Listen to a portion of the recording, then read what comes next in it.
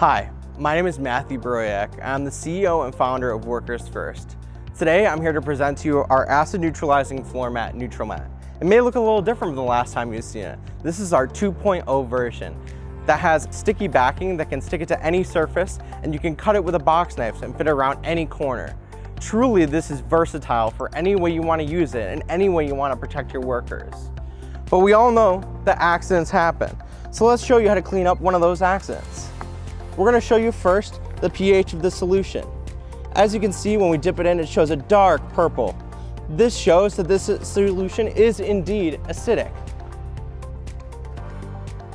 Now, just as sometimes happens in facilities, we're going to spill the acid. And you're going to see how that sizzling on the surface as it neutralizes.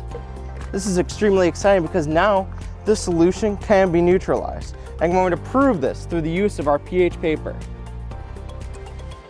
As you can see, you see that dark green marker that has shown up there that shows this solution has been neutralized and your worker is now safe.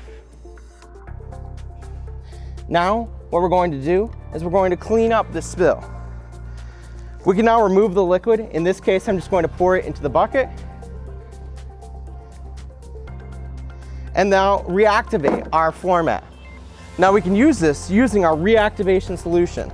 Now sometimes the basic material gets a little caught at the bottom here, and you just gotta shake it up a little bit, and then you're going to add it to the floor mat.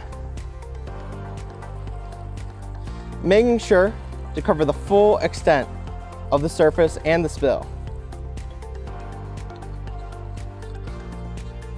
Depending on the surface, it may take more than one bottle of reactivation solution.